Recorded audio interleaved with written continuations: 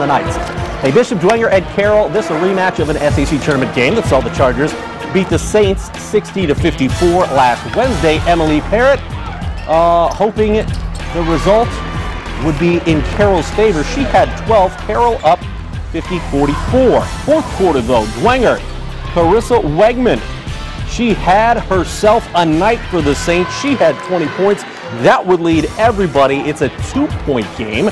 Dwenger's Kayliana Hamill bucket here as the Saints up 59-54 and making a charge. Olivia Hepner here in the fourth with 2 of her 13, but it wouldn't be enough as Dwenger beats Carroll at Charger Fieldhouse 64, I should say, to 60.